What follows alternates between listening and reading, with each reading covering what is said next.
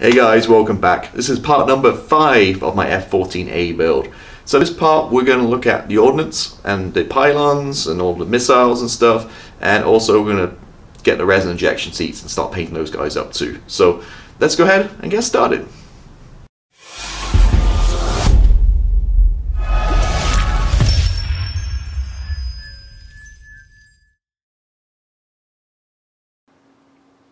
Hey guys, welcome back to part number 5, I think we're up to now on this F-14 build. So today we're going to focus on the weapons, so the ordnance, the pylons, and the fuel tanks.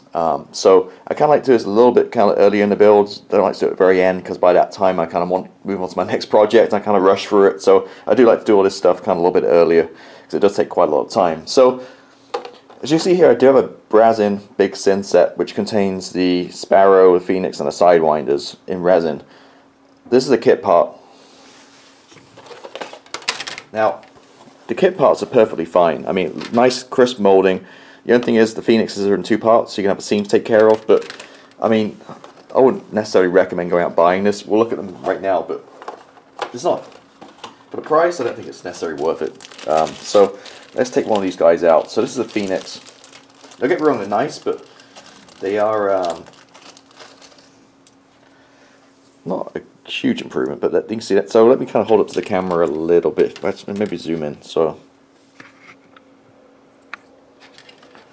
there's your kit parts, and there's your resin one. So it is a little bit more crisply molded. Obviously 1 part, no seams. So this Sparrow is quite nice. It comes in 2 parts. You got the front and you got the rear, which goes on there. So that's the Phoenix.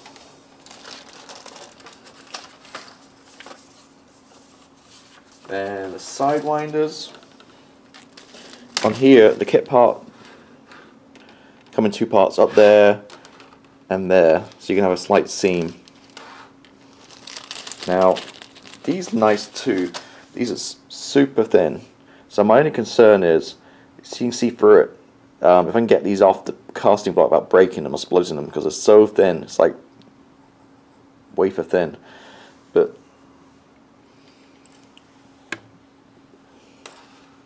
there's your Sidewinders. So you get 4 of each. You get 4 Sidewinders, 4 Phoenix, and 4 Sparrows. So again, I'm just a little nervous about cutting these off without breaking. So that's that lot. And they come with the rails too. And then finally the Sparrows, which are AIM 7Es.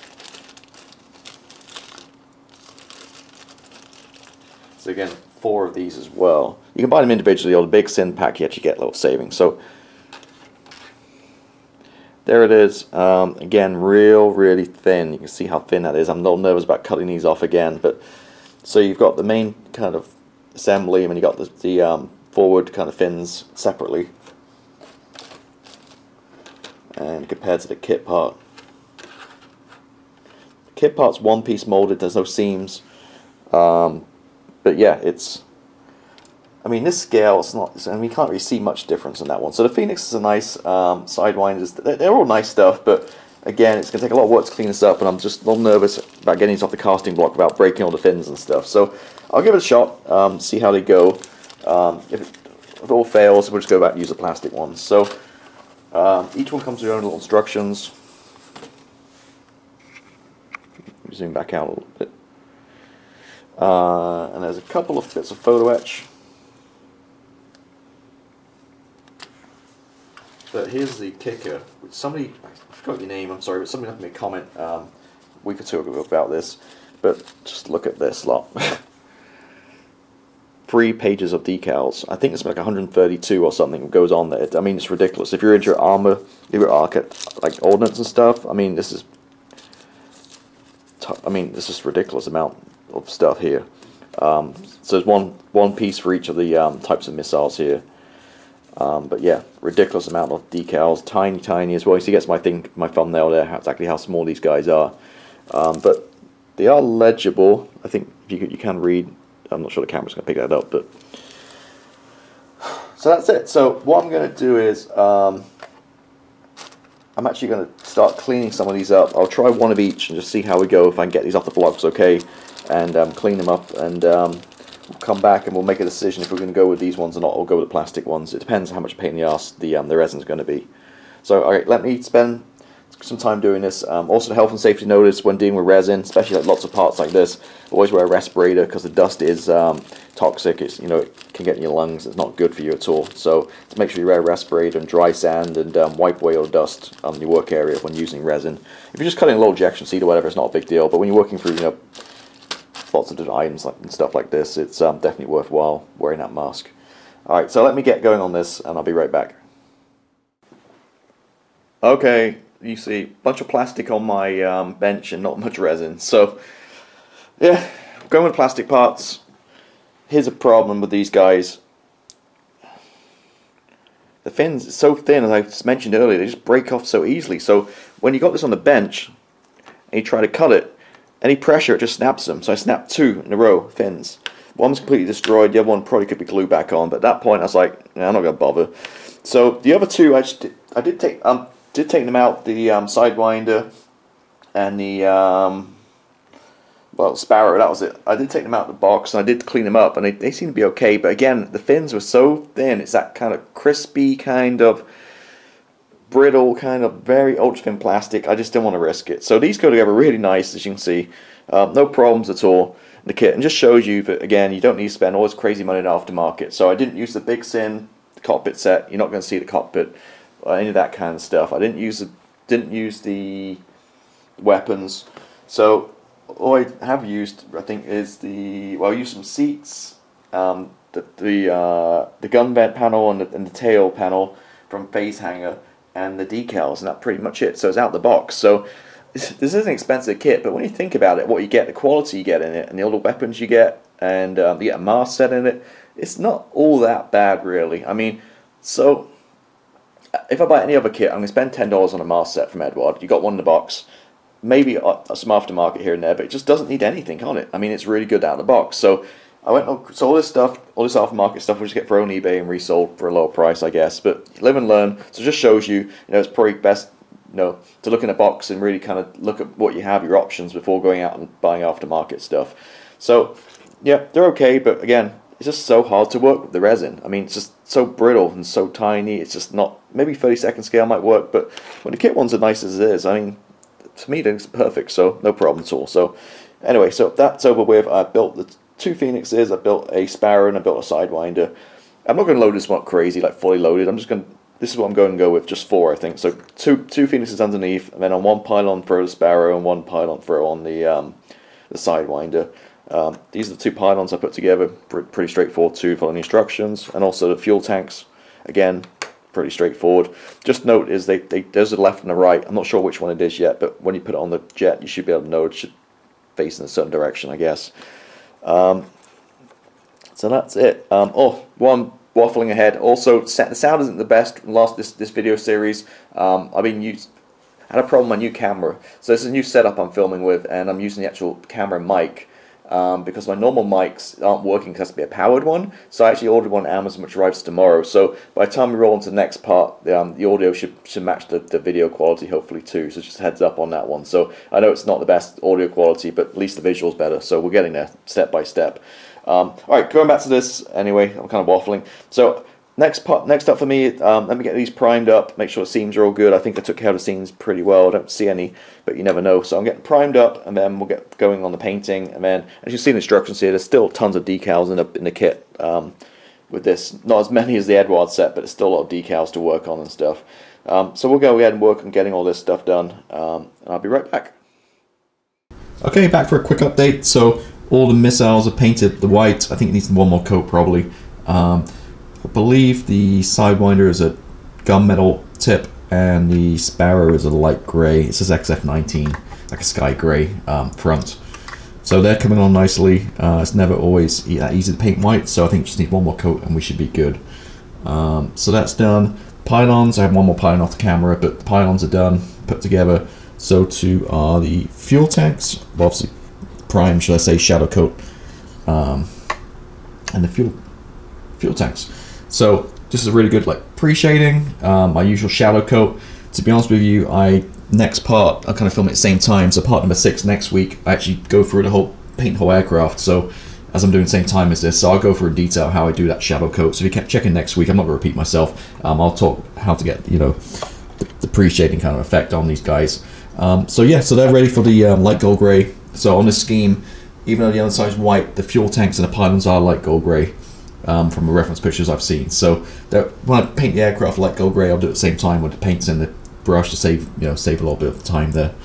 But that's really it. So that's a quick little update where I'm at with the ordnance. We'll go ahead, put another white coat on here and get these tips painted up and light gold grey on these, and we'll come back and talk about the next bit. So all my ordnance and my pylons and my fuel tanks are all painted. Not going super crazy with this like I did maybe the F-16. That was a 32nd scale one where I did a bunch of weathering and stuff. Pretty generic on this. I'm not going to say my jet is going to be more bit clean. It's not going to be totally kind of beaten up. So all made, missile, paint exactly per the instructions, XF-19 on the Phoenix, and then the, I think I used gunmetal for the end of the sidewinder. I just remembered I've got to paint the tip as well, light a silver colour. So it's all done. Now I'm just going to come back and decals. There's tons of decals for these guys. This whole sheet is just for the weapons. Fortunately, we're not doing, the full loadout. We're just doing a couple of missiles, so it won't be so much work. So all the instructions here, looks like 1, 2, 3, 4, 5, 6, 7, 8, 9, 10 decals for a Sparrow. 1, 2, 3, 4, 5, 6, 7, 8, 9, 10, 11, 12, about 15 or so for a Phoenix. So yeah, quite a lot of tiny little decals to go on. So I'm going to go ahead and start working through all these. Basically, ordnance, just treat like a baby model, same steps. So you're going to prime it, paint it, decal it, seal it, and then weather it. Same steps. So I'm going to follow that same principle. So I'm going to go ahead and get all these decaled up, clear coated, and then we'll get ready for weathering just the same way as we do the aircraft. So all the pylons and fuel tanks and ordnance is all now decaled up, ready to go, and yeah, quite a lot of them. Yeah, it took a long time. And those of you keen-eyed will know I started decaling this. The Phoenix missiles, I'm like, oh crap, I forgot to paint those. So fortunately I could decal the back of it, and then I masked it up and quickly painted the XF-19 at the front of the missiles, and then once that's dried I could put the rest of the decals on. But just tons all over these guys. This one's not quite so bad.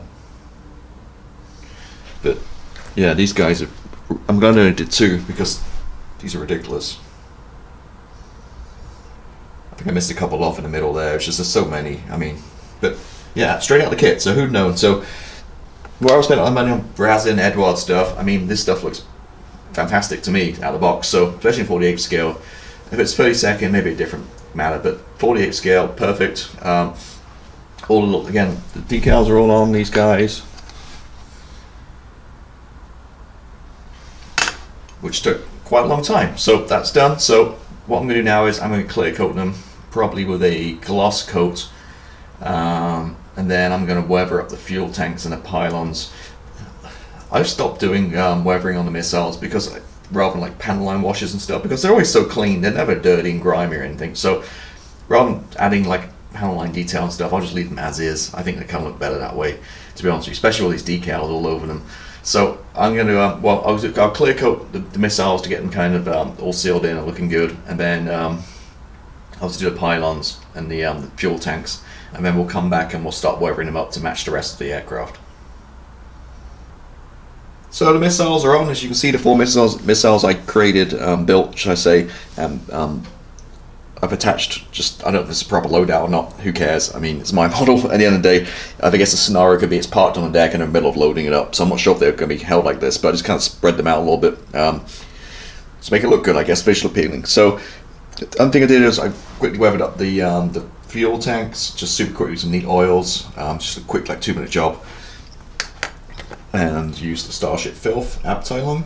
Now in parts, I think we're part 7 or 8, I have a whole part about weathering where I weather the whole jet, and I'll talk about like 30 minutes. I'll talk about exactly how we do this. So if you kind of tune in a couple of weeks time or a week of time, I'm not sure exactly what the order of these, but you'll see how I kind of went about using oils. But super easy, just kind of rubbing a few like bands around, and it's gonna. This is just done, so it's gonna mellow out and look a lot better. Just add a little bit of visual appeal to it.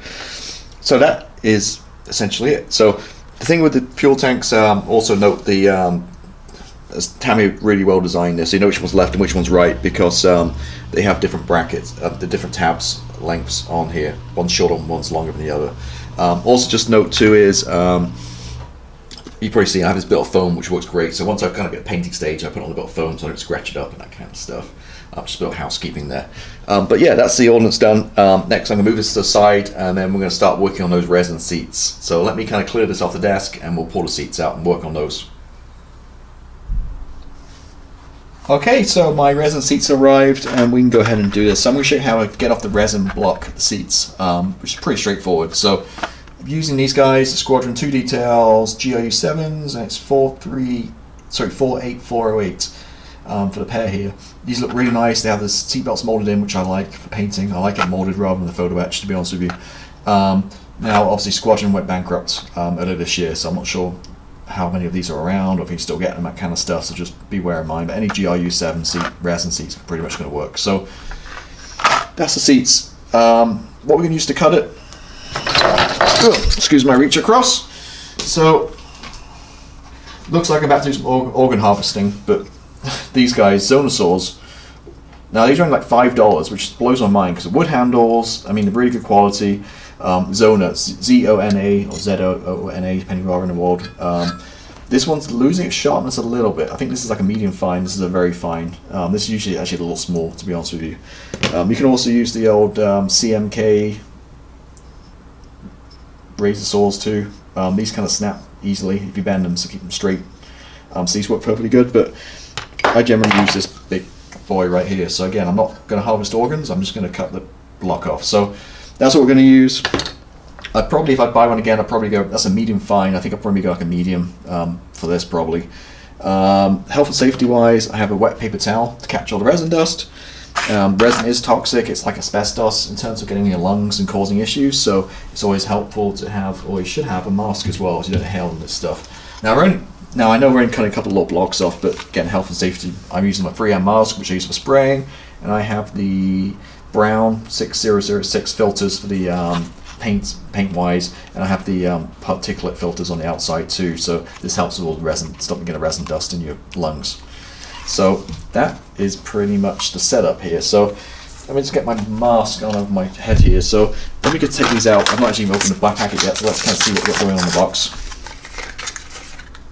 And also they can be both the same. Yep, identical. Sorry, let's take a look myself.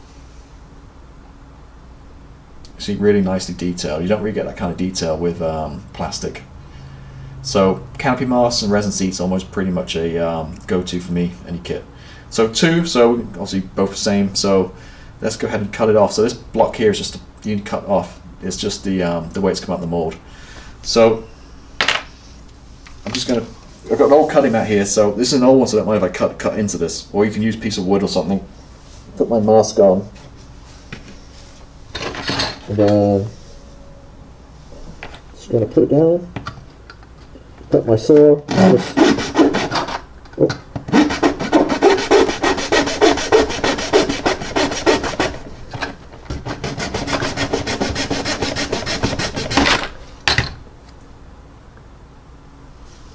Easy as that.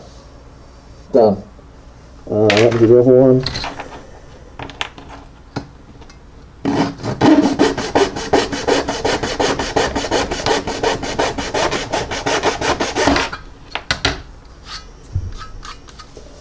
Done. So see how easy that is?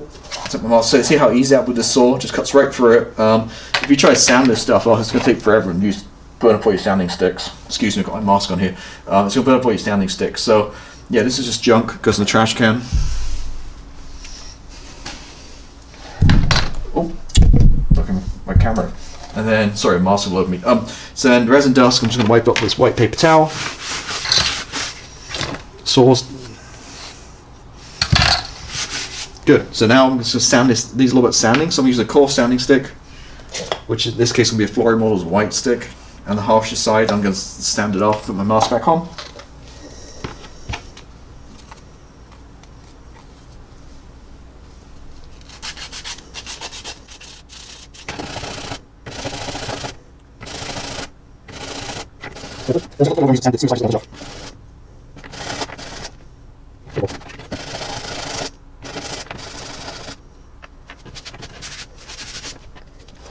And there you go. So that's it.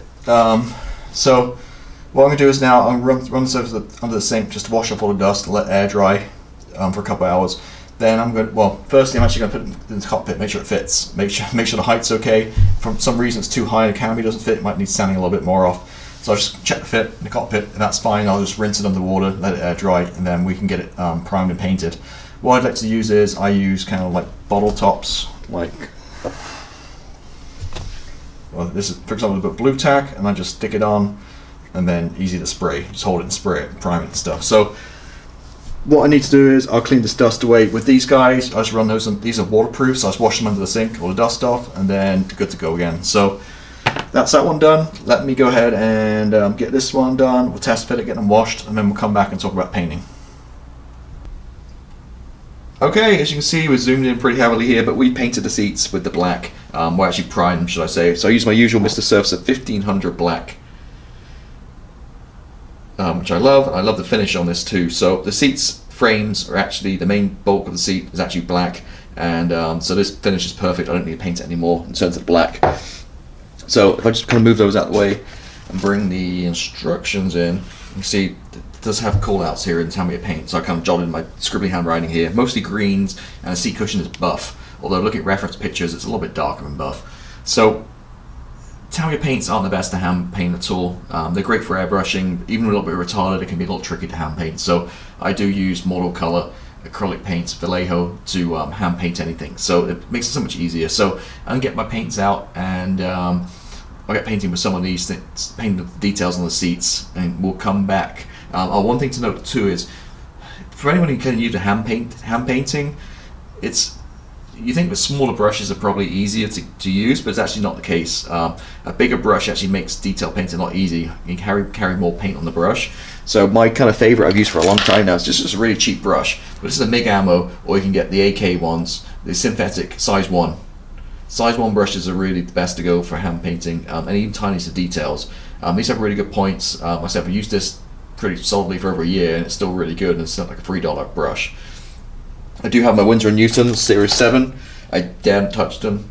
The expensive brushes, they're still in the boxes. Excuse me. So yeah, I just stick with these guys. I love these. Size 1's my sweet spot for hand painting anything. So yeah, so enough waffling there. So let me go ahead and get the hand painting done, and we'll come back and see how it looks. Okay, so we painted them up. Basic colors. There we go. Not too much going on there. One thing to notice, this is really good for hand painting with acrylics too. This like porcelain palette. So I got this, I think maybe on Amazon or somewhere like that, or an art shop for about $5 or something. It wasn't very expensive, but the great, to be upside down, spilling everything. But the great thing is though, because the acrylics, when I'm done, I just put this under the sink and wash it, and all wipes right off, or with a paper towel or something. So yeah, really good. Obviously I have wet palettes and stuff too, but just for quick little painting things, these are really good, these porcelain palettes. So what I'm going to do is, as you can see here, it's a little bit kind of plain. So pop out the details with a little bit of dry brushing. So dry brushing 101, I like to use watercolor for my hand painting. Even though it's an airbrush, it hand paints beautifully. This is 41062, which is aluminum or aluminium. Actually, I have some right here in the palette already. So I'm just going to take a flat brush. This is a Roseman Company Series 768, number 4, size 4. So I'm going to put some paint on my brush and then wipe it all off.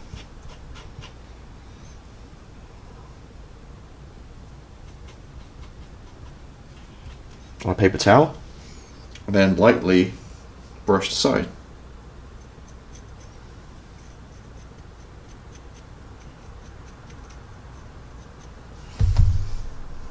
I'll just go through,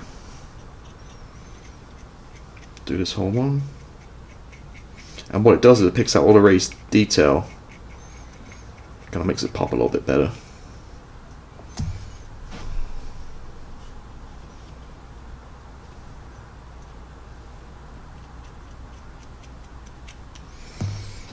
So let's kind of zoom in a little bit on this. That's the one I've done. See how it kind of picks out all the detail, and this is the one I've not done. So I've not done and done. See how it just kind of picks it out. These are tiny. See if it gets my thumbnail how small this thing is. So it's going to be pretty hard to kind of see. But let me go ahead and just do the other one real quick. So just some paint, knock it off the brush, and then just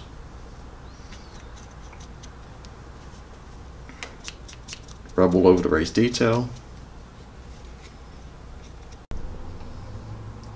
Hey guys, I'm back. So sorry about that, the camera died. So yeah, so all I did was just change the battery, and I'm just back, and I just quickly finished dry brushing these guys. Took like 2 minutes with that Model Air aluminum paint. So all I'm gonna do now is add a quick wash to the seat pads, just give it a little bit of texture and pull out some detail. Now, followers of my channel will know I'm a big fan of the Sistel washes.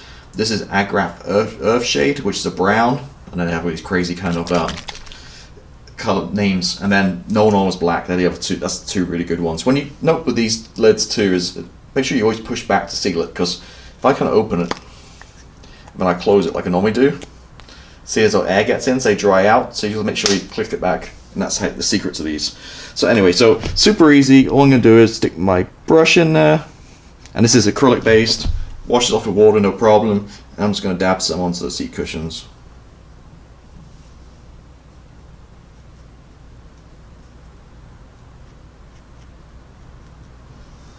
And actually looking at these, they don't have much in terms of texture actually on the resin, so it's not really much to pull, but anyway, help darken them up a little bit, add a little weathering and grime over the straps as well. Sorry, I can't do this off camera. So that's it. Again, they're tiny. You can see size on a thumbnail. You're not going to see much on the camera, unfortunately, with 48 scale seats, but they will make a difference in the cockpit. So that's done. So what I'm going to do now is looking at instructions. It comes with some couple of decals for the top, the head box. So I'm just going to dig those out, put the decals on, and we'll get them in the jet. And that kind of wraps up this part. So we've gone through the ordnance, and we've gone through the seat, and yeah, we're pretty much done. So I'm going to wrap it up now. Come back next week for the next part. Next Friday, as always, it'll go up every Friday, and I believe this is going to be about 9 parts, this video build series. So hopefully you found some interesting stuff in here. If so, please feel free to leave a comment, subscribe, all the usual stuff, and I'll see you next week. So have a good one. See ya. Bye-bye.